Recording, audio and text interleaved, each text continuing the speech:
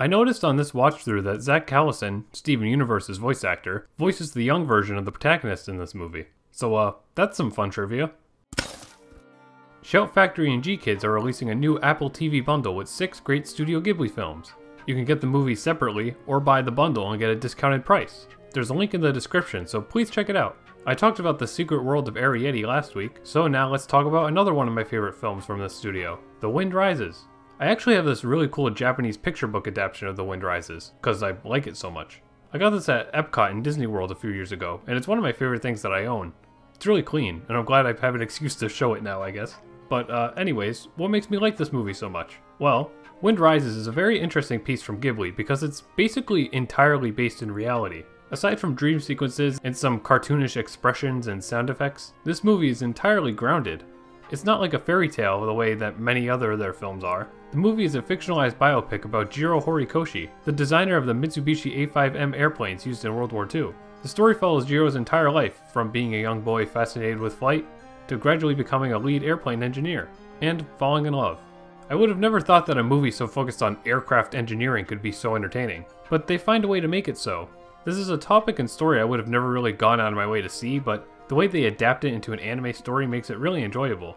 There's a big focus on chasing your dreams and sort of like the art of engineering rather than it being sort of overly technical in a way that a casual viewer just wouldn't be able to wrap their head around anything. It's totally possible for anyone to enjoy this movie. Now with that said, it's still important to mention that a significant amount of this movie is fictional. It's a mix between the novel The Wind Has Risen and the real life of Jiro Horikoshi. So it really isn't the best source at all for actual historical information. It's more so made entirely as an entertaining movie about living life and following your dreams. Like the love story that's present in this movie is totally made up, which I find sort of interesting because it's a significant part of this film, yet it's something that didn't actually happen in real life at all. It's a very, very sappy, love at first sight type of deal, but at the same time it's like poetic in a weird way. Just something about the plain dialogue and the mundane ways that the characters show love to each other is really undeniably sweet. And I'm always a sucker for that sort of thing in anime. Anime stories always emphasize the little things in life, and The Wind Rises does that through an interesting lens. It's a story during a wartime, but the war is like a secondary focus. First and foremost, we're just watching Jiro follow his dreams and live his life. This is probably weird to say, but this movie is like if the intro to Up was a 2-hour-long movie, you know? It's a very nice and calming film, despite having a plot that could have been handled in a much more dramatic way. The way everything's drawn is so beautiful to look at, and a lot of the sound design is unique and fun too. There aren't many instances of like iconic, fluid Ghibli animation. This film definitely highlights its scenery art and cinematography more than motion animation, and I always appreciate seeing that type of approach. Again, I never would have thought I'd have much interest in airplanes, but this movie definitely grabs me the way airplanes are drawn to be such graceful creations. It's a really minor thing, but I love the way that Jiro's glasses were drawn. Like, yeah, it obviously makes him look iconic, but also the way that they handle the magnification and reflection of his eyes is like really realistic. Like there's attention to detail on that you wouldn't really care to notice unless you're looking, but I definitely noticed. It was really cool. The glasses aren't just plain transparent objects on his face. They'll actually reflect and magnify his eyes depending on the angle of the camera, and it's just a cool detail I liked. The English dub is pretty good. Lots of celebrities that I'm not too familiar with. Everyone's voices match great, but there's a lot of weird, like, monotone delivery. You can tell they're just reading straight from a script. Given the focus on Japanese history here, this is probably actually a movie that feels more natural if you just watch it with the original dub. Apparently, the creator of Neon Genesis Evangelion voices Jiro in the original dub, so that's more pretty cool voice actor trivia.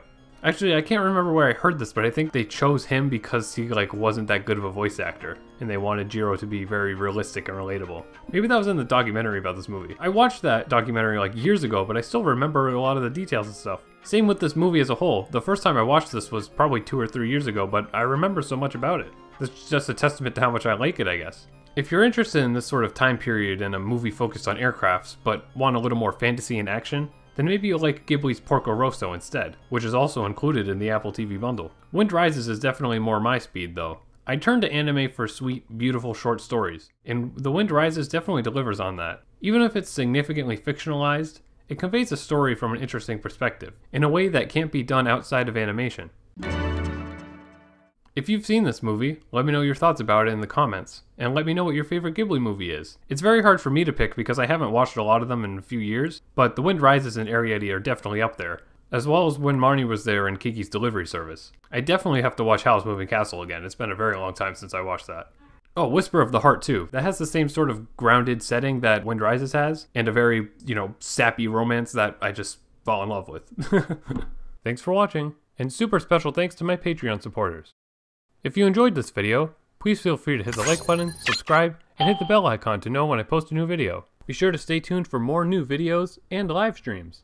Follow me on Twitter and TikTok to get frequent updates and video clips. And consider supporting me on Patreon for just $2 a month to get some behind-the-scenes content, like scripts and review notes, and even early videos. Once we get about 20 Patreon supporters, I'll start a Discord server for us to chat.